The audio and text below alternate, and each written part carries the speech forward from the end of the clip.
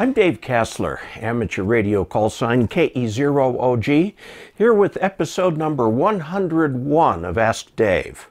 This is a continuation of Ask Dave 100, in which I introduced antenna modeling and we looked at the effective height on a dipole. Well, we're going to take that just a little bit further today based on some queries that I got from viewers. First, we're going to look at what happens to a dipole if you don't have enough room for it and so you let the ends hang down. What happens then?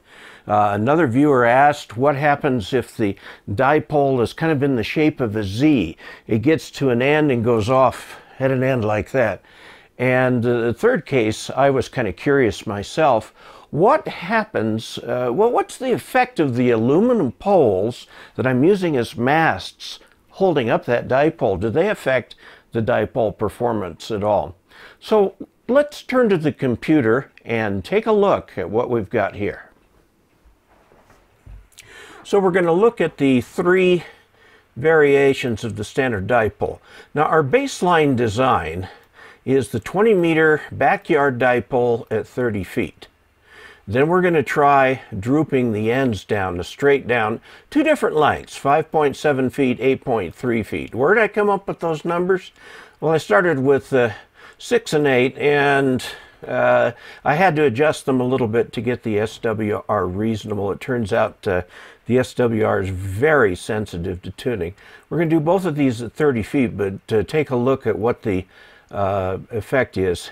Then we're going to look at the ends going off in other directions. We'll do one at 30 feet, one at 20 feet.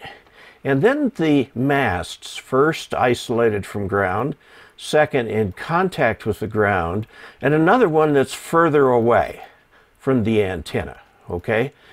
So let's dive in. This is the baseline case.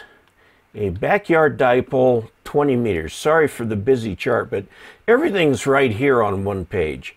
This is what the antenna looks like. X and Y are your ground. It's up at 30 feet right here. We see the Z is at 30 feet in both cases. And the Y length right here gives you the length of the dipole, 33.43 feet of number 12 wire. And we have 11 segments on the thing. We note that it gives a 2-to-1 SWR in the phone portion of the band. We could adjust that a little bit by making the antenna slightly longer, but we've got a very nice dipole elevation pattern here. Okay, so this is our baseline, and we're going to see what happens when we start changing things from here. All right, at this point we're going to drop. Now, this is not the same length dipole in here. What we've done is taken the dipole out here and let it come down like this, so that this length up here is only 23.43 feet, so it's much shorter, and then we've let a droop come down here, okay? Now, the purple lines are the current, and we notice that there are current in the droopy parts. But there's some good news. I tweaked the length on this just a little bit so that we got the SWR under 1.5 across the entire band. Very nice elevation pattern for a dipole. Actually, everything looks pretty good in this one right here. We're doing well. One thing I should point out, it says that the model contains loss. Well, it did that on the other one too. There was a little bit, but not enough to say anything. This is our baseline. Okay, let's go down to this one. There is some loss. You lose 1 dB. Okay, 1 dB. So yes, there is now a compromise that you're doing. 1 dB is not very much. And you lose that much, I mean, just from normal difficulties hanging a dipole. But if you only have 23 feet to put a 20-meter dipole in, which is quite a bit longer than that, and you just let the ends droop down like that, you'll find that the ends do radiate. See, they've got current in them right there. And there's the current in the main thing, and it is center fed, just like an ordinary dipole. Yeah, very nice SWR over here, good elevation pattern. I put in all these things for reference. All right, let's take a look at the next case now. We're going to droop some more. Okay, droop by 8.3 feet at each end, and you can see it here. I've offset it a little bit so that it kind of moves the z-axis over a little bit. But we still see that we get radiation in there, get a nice SWR across the band, good pattern, and now the top of the antenna is less than 19 feet across, okay? Now there is some loss. Model contains loss, 1.14 dB. So the shorter you make this and the more you droop the ends, then you're going to lose something. I mean, this is a compromise antenna, and you lose a little bit. 1.14 dB at HF is not very much. So this is a perfectly viable option. It is a compromise antenna, but not terribly by much. Okay, now the next antenna that we're going to look at is the Z. Now, here's your diagram of the antenna. Everything is 30 feet off the ground, okay? Everything's 30 feet off the ground. But we've shortened this right here, okay, by 8.3 feet in each leg of the Z. This might be doing it this way because you got a tree growing back here or something like that. And this is all you've got. And the amount at the top, less than 19 feet in this leg right here, okay? You still get a nice pattern. You can make it work across the dial, and you do have a little bit of loss, about a dB. Okay, a dB, that's not that much. That's a pretty good antenna right there. If that's what you can get up, you probably will be pretty happy with that. Now, let's find out what happens when we take the same antenna now and drop it from 30 feet to 20 feet. 20 feet is how tall my masts are because I used 2 pieces of aluminum top rail fence. Well, let's take a look and see what we've got here. Here's the same Z, but now this is only 20 feet. Okay, there's some loss in here, a little bit less than 75 feet. Notice how the azimuth pattern is slightly offset. The real axis of symmetry is through here, even though the main antenna comes along here and over there like that. What we're doing is kind of skewing the pattern a bit. Note that we get good SWR across the band, and I put the top at 20 feet, okay? And we know that the lengths and stuff are all given here. I tweaked them a little bit to get a good SWR across the band. So if this is the arrangement that'll work for you, it will work quite well. This is a good 20-meter antenna.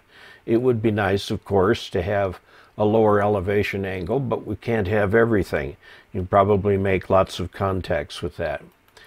Okay, now I am kind of curious here. I use aluminum masts, and so I modeled them here first with no connection to ground. These things are floating. Well, how would I do that? Well, I'll tell you, if I just put a piece of wood underneath the antenna, as long as it's dry, it's going to insulate that pole from ground, okay? And let's see what happens. It's 20 feet tall there, 20 feet tall there. Now, let's see, what have we done here? Actually, the Z distance is 16 feet, okay, so quarter wave.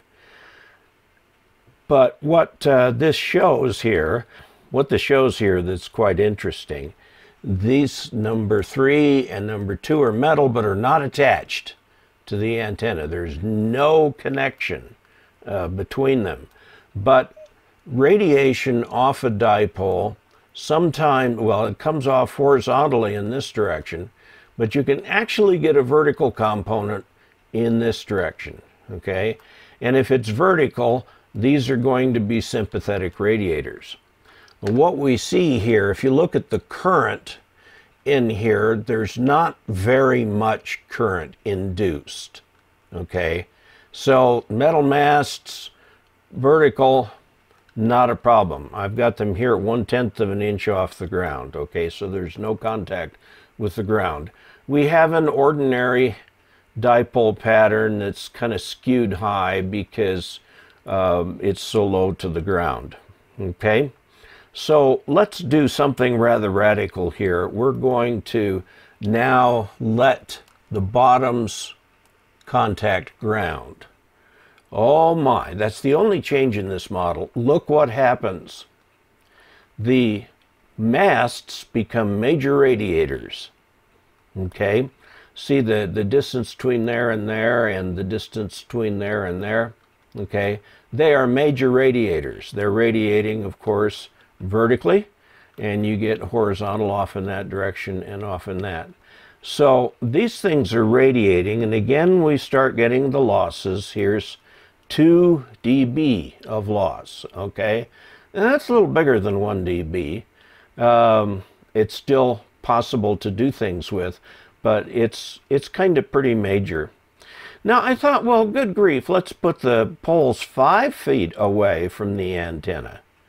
Okay, so there's 5 feet between here, and these are attached to ground, sticking in the ground there also.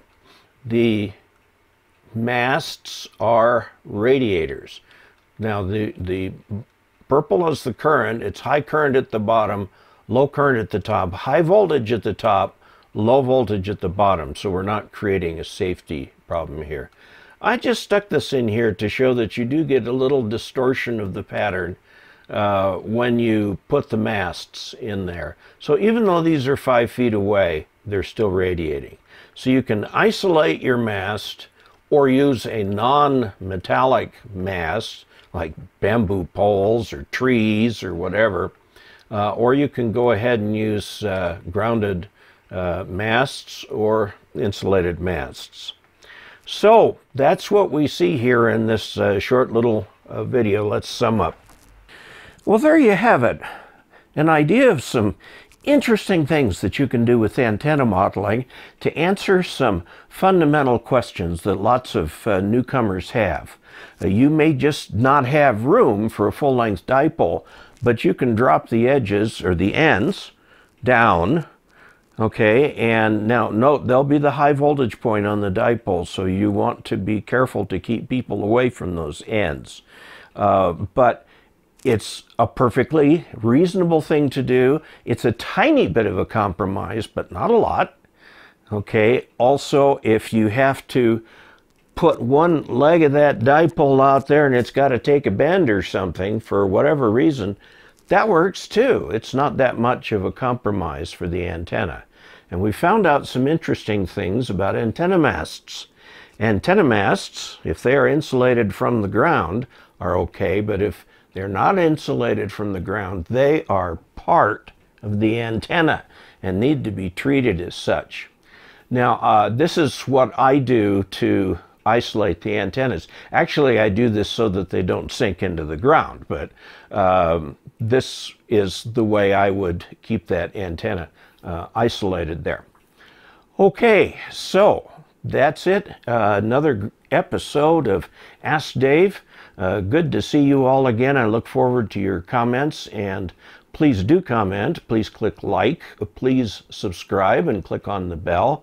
And also go to dcasler.com/support for all different kinds of ways that you can support Ham Radio Answers and Ask Dave.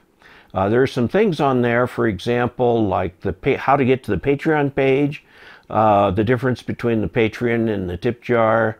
There's also some things that if you're looking to buy on Amazon and you use a link that I've put in there, your price won't change. It'll be the same.